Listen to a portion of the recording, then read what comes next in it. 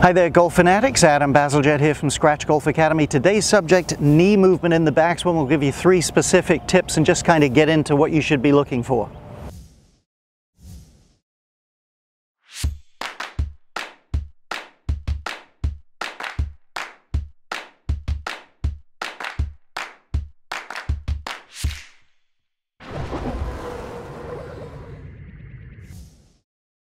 So Gary Woodland on the right, US Open champion a few years ago, and Matthew Wolff on the left. Let's have a look at Gary. And as we look at the knees, this is the main point I would make to you. The movement of them should be fairly symmetrical. It doesn't have to be precisely so, but fairly so. That is to say, the trail knee moves back approximately the amount the front knee moves forward. Slight difference there in his case. And if we look at Matthew Wolff here, let's get him ready to start. Let's go just at the front of that front knee poking out there. You see something fairly similar. His left knee is probably poked out a fraction more than his right knee moved back. Now, big difference in the amount they're moving their legs. We'll get into some of the parameters that may change that for you as an individual when we get outside here.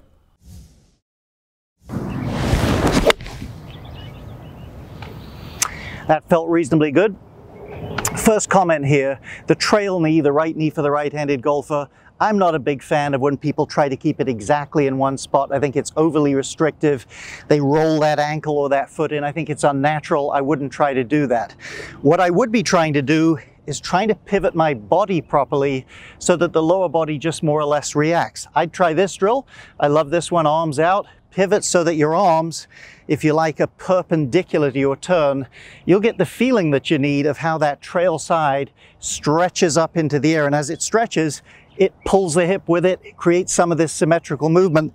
That's all that's moving the knees. Right hip goes up and behind you.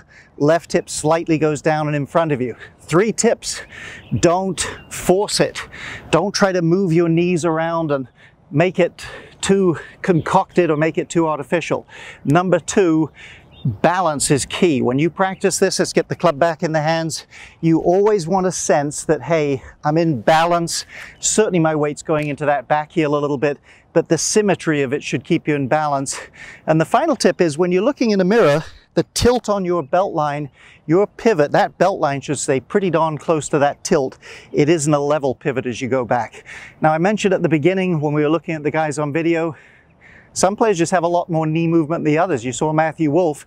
The reason for that, primarily flexibility. If you're not very flexible, for you to make a good full pivot, listen, you don't hit the ball with your knees, you hit it with the golf club. So if you're going to move the club well back there and you're not that flexible, you will need to have some looseness or some mobility in your lower body.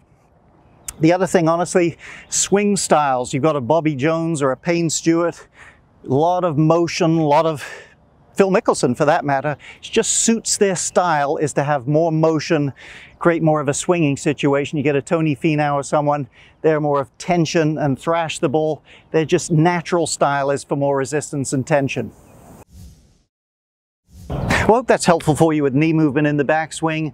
Again, should be natural, should be balanced, should create some sort of torque, but not be too restrictive for you. If you have a question or a comment, be glad to get to as many as I can. Just leave those in the box below.